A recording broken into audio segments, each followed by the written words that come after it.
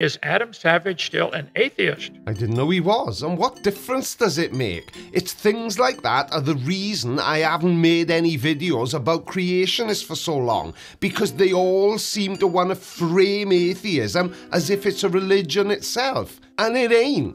Adam Savage of Mythbusters. Why doesn't he try to bust the myth of evolution? Oh, I don't know. Maybe because evolution isn't a myth, and the reason we know it's not a myth is because there's so much evidence to back it up. And as for you and the things you say, well... You couldn't back up a phone, you cunt. Please subscribe. Let's make sure I can keep giving you free videos to watch. Let's talk about something we all need. Online security, whether you're browsing, streaming or shopping. You want to know that your data is safe, and that's exactly why I use Surfshark VPN. Now Surfshark keeps your personal information locked down, stopping prying eyes from snooping on your online activity. But it's not just about security, it also opens up a whole world of content. Ever tried to watch a show only to find it's not available in your country? Well, with Surfshark, that's no longer a problem.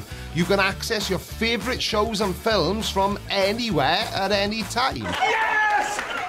Get this on, birthday girl. You're having a burn, darn. So, let's say you're on holiday and you're missing those comfort shows. Just connect to one of Surfshark's 3,000 plus servers across 100 countries and you're back in business. Now, security-wise, Surfshark goes beyond just hiding your IP. Their clean web feature blocks over 1 million malicious websites, phishing attempts and other online threats, keeping you safe while you browse. And if you're wondering, what if it's not for me? No stress, Surfshark offers a 30-day money-back guarantee.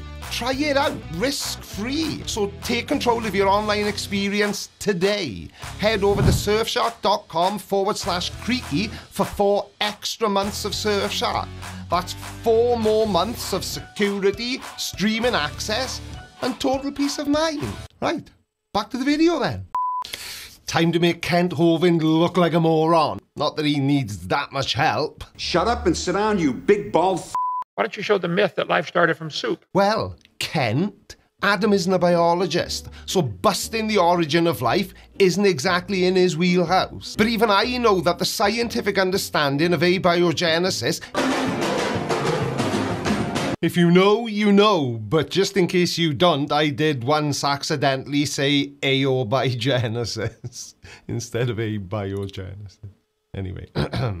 But even I know that the scientific understanding of abiogenesis isn't about some magical soup spontaneously generating fully formed organisms. It's a complex process involving the gradual formation of organic molecules, protocells, and then billions of years of evolution from that point. Why don't you show the myth of the silly geologic column? The geologic column is a composite picture drawn up from multiple locations around the globe. Think of it like a world map. It's a useful representation, but you won't find the entire planet perfectly shown in one place. And the fact that certain layers are consistently found above or below others across vast distances, well, that's kind of the whole point, Kent. It tells us something about the relative ages of those rocks and the fossils they contain. You know, evidence. That thing that you seem to have a bit of a selective relationship with. Adam Savage on evolution. On the TV show Mythbusters, he expressed himself an interest in testing the concept of natural selection over creationism. I would put the ism on evolution. Evolutionism versus creation. Oh, Kent. Creationism is a proper noun, a specific belief system based on a literal interpretation of religious texts. Evolution, on the other hand, is a scientific process, like gravity or photosynthesis. We don't call it gravityism, do we? Or photosynthesism. Evolution? It's a fact supported by mountains of evidence. Evolutionary theory explains how that process works. So no, we don't add ism to evolution any more than we add it to any other scientific concepts, because it's not a belief system. It's a fundamental aspect of how life on Earth works. Unless, of course, you also think we should add ism to the end of Big Bang and call it Big Bangism. Anyway, he pitched an idea to Discovery Channel involve using explosives and duct tape to create a hybrid animal, a cabbit or a kitty bunny, and observe whether it would explode. You might want to read that again, Ken. Cabbit or a kitnunny. And it was whether or not they would evolve, not explode. Adam, farmers have been doing this for thousands of years. Thousands of years. Doing what? Letting their cats shag bunny rabbits? I don't think so. Shall we shag now or shall we shag later? This mindset aligns with the principle of evolution, where species adapt and evolve through variation, mutation, and selection. Why don't you really test that myth, Adam? Okay? So how do creationists explain donkeys then?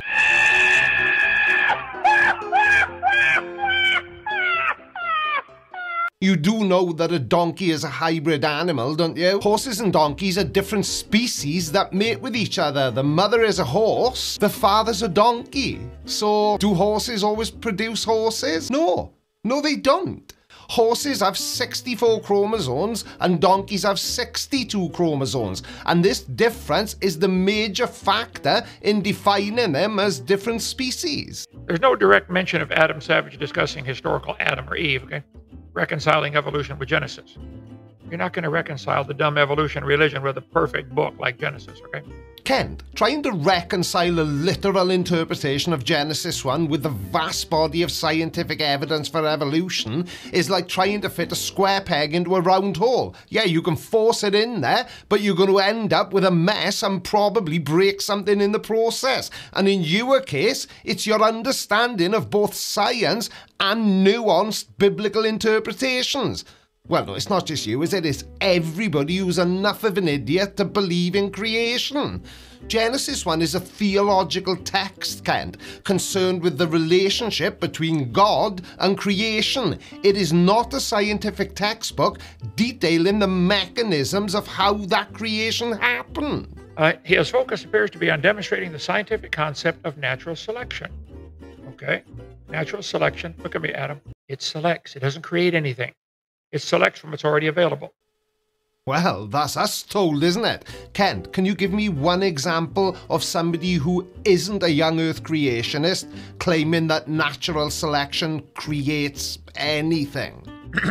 Adam's views on evolution are centered around the idea of testing and demonstrating the concept of natural selection through experimentation.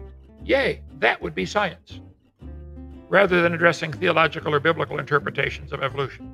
Which wouldn't be science. His approach emphasizes the power of innovation, experimentation, and adaptation, aligning with the principles of evolutionary biology. Adam, nothing about science aligns with the principles of evolutionary biology. Well, Ken, that's a pretty bold claim. Right, so nothing in science aligns with evolution. Really? Let's just tick off a few things, shall we? Genetics.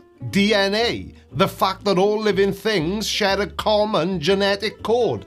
That's pretty aligned with the idea of common ancestry and descent with modification, wouldn't you say? Fossil records, the fact that we find simpler life forms in older layers of rock and more complex life forms in younger layers, that kind of fits with the idea of life evolving over time, right? Comparative anatomy.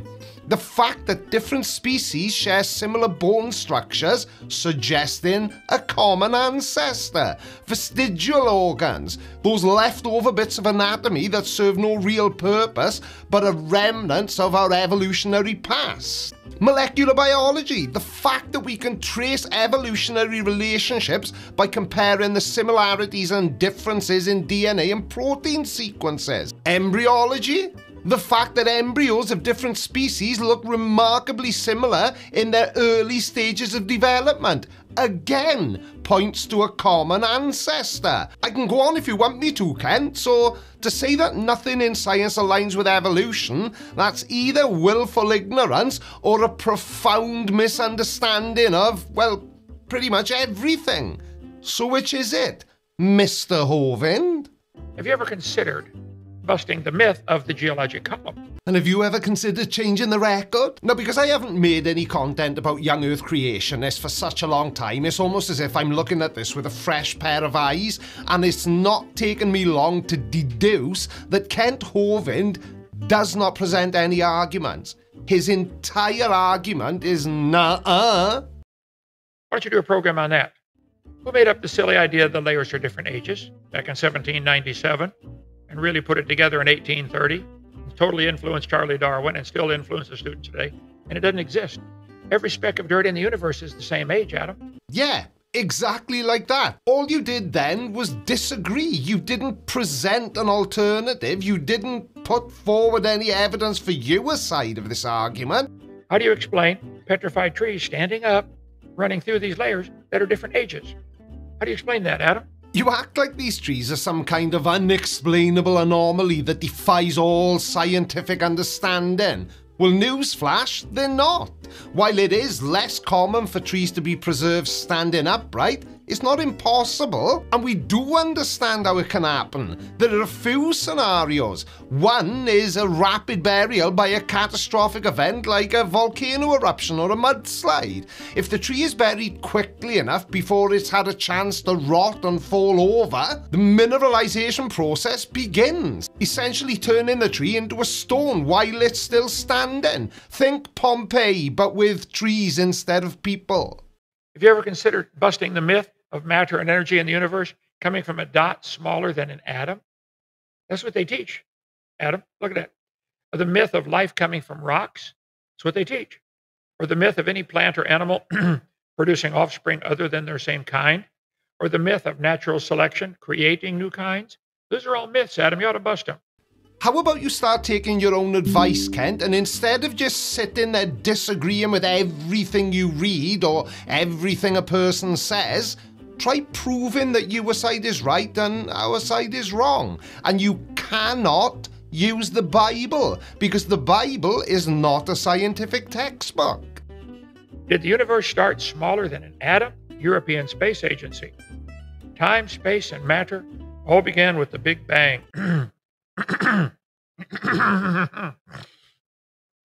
In a fraction of a second, the universe grew from smaller than a single atom to bigger than a galaxy. That's a myth, Adam. Why don't you bust that?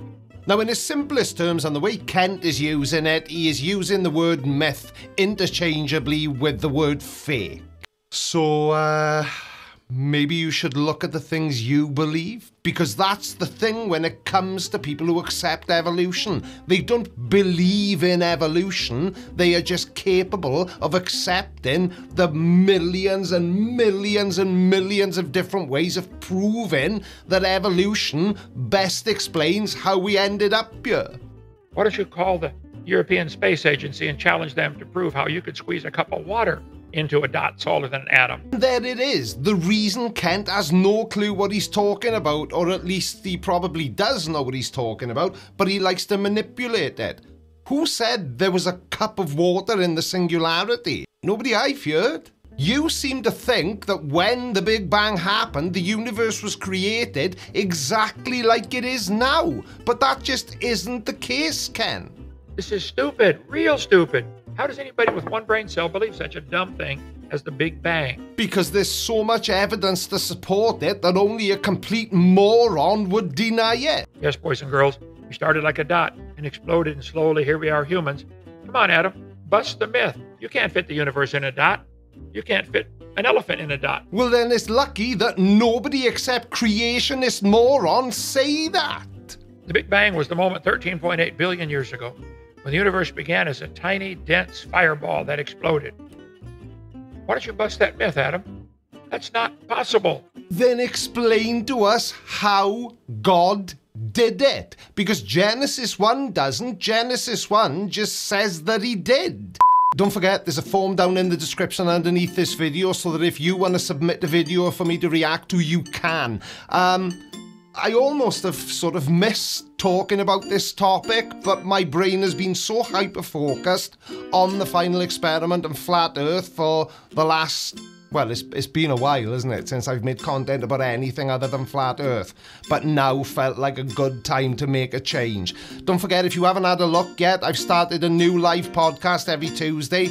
Tuesday's episode is on the channel. It's in the video tab, and there's clips uploaded to Creaky Extra. I know Tuesdays didn't really seem much like a podcast, but it was a dry run more than anything else. So if you're not subscribed to Creaky Extra, head over there and subscribe now. And if you're not subscribed here, well, hello, sort it out, will you?